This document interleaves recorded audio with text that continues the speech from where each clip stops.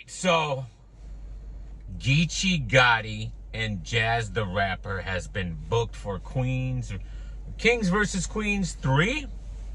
I think it's 3 now. I don't know. 2 or 3, whatever. It doesn't matter. Geechi Gotti and Jazz the 911 operator has been booked. I can't believe this battle's been booked. I didn't think Jazz would take it. Okay, you know, we don't see Jazz like that. We see Jazz once in a while. We don't see Jazz like that. And Geechi's just known to just destroy people.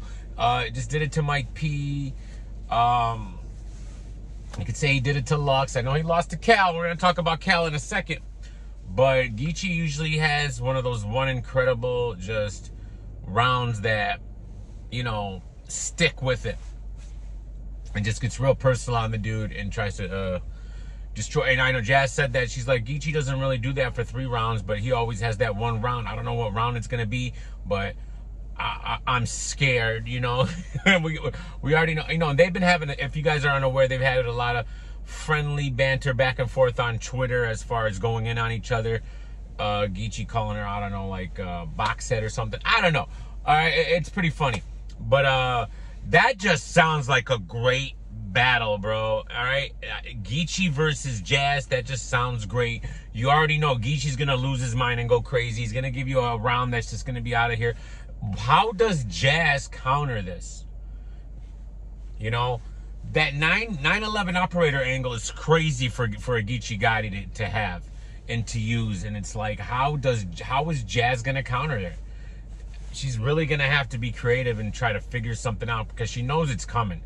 All right, even though it's an easy angle and a tip, you know, it's right there for the taking. And Geechi Gotti usually can take those angles that are right there for the taking, all right, and just deliver it in a way where it's just like, wow, you know, because we've all heard the Mike P stuff. I mean, we had the Bill Collector do it, Ryder do it, and this, that. But when Geechi did it, it really hit the way he delivered it.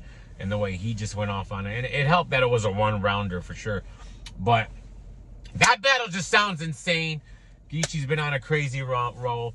And it's always good to have Jazz back. We don't really get to see her that often.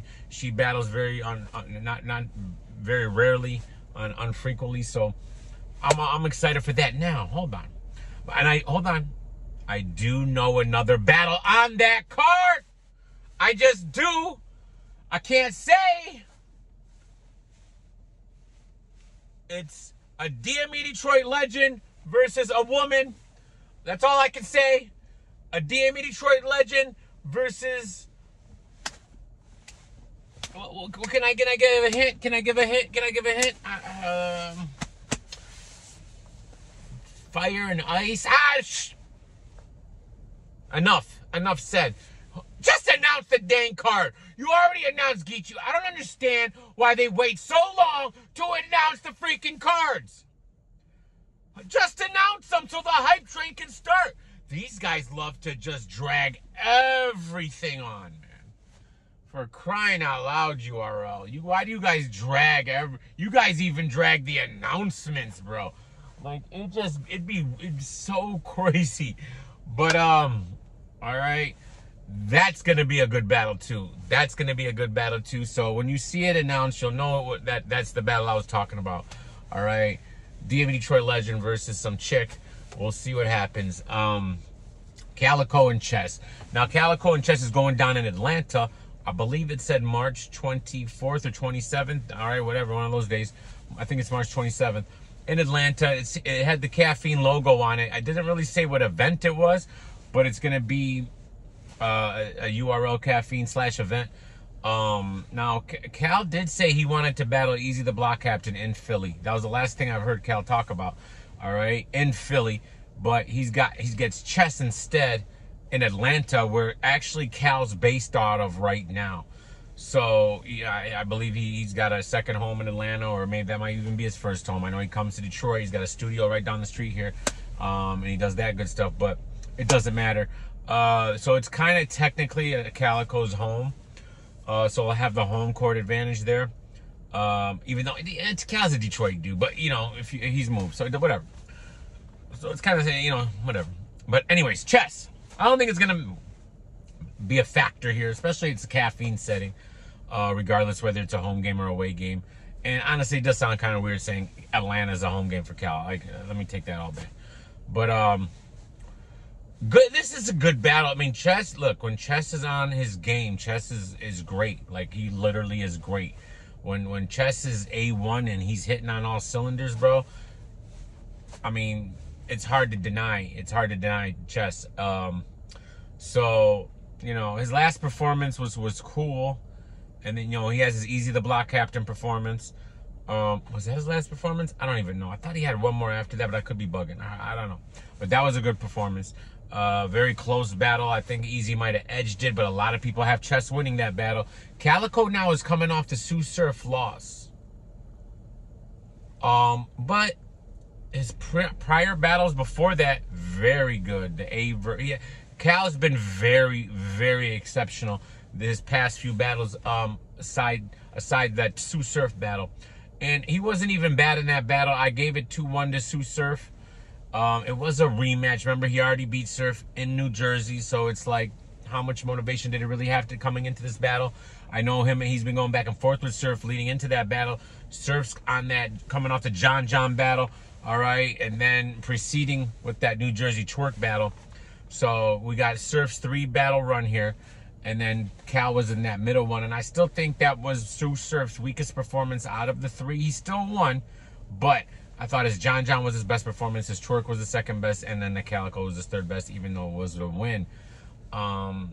If you rewatch that battle, can you have Cal winning? I don't know. Maybe. I'm not gonna say no for sure, because again, I didn't like Sioux Surf's angle with his dad is not in. His dad's not in BMF series. His dad wasn't part of BMF while that series was taking a place in the time period they're in, sir. So that doesn't. If he was in that series, it wouldn't even make no sense, because the time period his dad was involved. Like, and who cares? Like, that he wasn't in the series. Like, but anyways, I don't even think I rewatched that. Have I rewatched that battle? I don't know. But Chess and Cal, you know, it's hard. Look, Chess is like that young dude, but he's like super old. Like, you almost would think Chess is older than Cal, but he looked like he like 19. So it's like, you know, this is gonna be a good battle, and I just wonder how Chess is gonna approach Cal, and how Cal's gonna approach Chess, because this is gonna be an interesting one. I think their approaches is really gonna matter here, and how, if they get over in the crowd, if there's gonna be a crowd. Well, I mean, we're open now, so I'm sure there's always gonna be a crowd now. I'm assuming. We'll see, but you know, they're kind of moving to this whole battle rappers and cool media are allowed, and like, you know, that's what the Remy Ma did, and that's what Midnight Madness is. But I think those crowds are kind of whack, because like, this is what killed me about Yoshi G. Let's talk about her for a second. Y'all kept saying, this is what I kept hearing, oh, how could the crowd be biased? It's just battle rappers and cool invited media, all right? And in the same breath they would say that, they would say, well, Yoshi pissed off all the battle rappers, so she's just gonna have to fight through it. That don't make no sense. So are they gonna be not biased, or are they gonna be using their biases against Yoshi because they don't like her? I literally heard battlers say the same thing, say two sentences consecutively, like it didn't contradict itself. Like, I don't know, guys, y'all, I don't know. So I got Geechi. I'm sorry, I'm almost leaning 3-0 Geechi. Can Jazz get around? Sure. I don't see, there is no chance Jazz wins this battle. I just can't see it. How does Jazz win the battle? Unless Geechi has a complete and utter meltdown on stage, Jack Boy-esque. Why would that even ever happen? I don't see Geechi losing this battle. So I'm going to go with Geechi 2-1, possibly 3-0. And I don't even think that's a hot take. I really don't. And then obviously I'm going with Cal over Chess.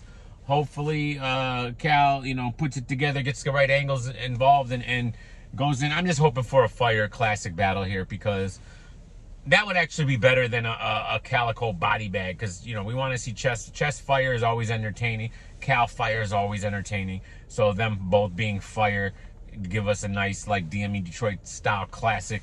That's probably what we all would want. But I don't know. Y'all let me know what y'all think. Love you guys. Peace.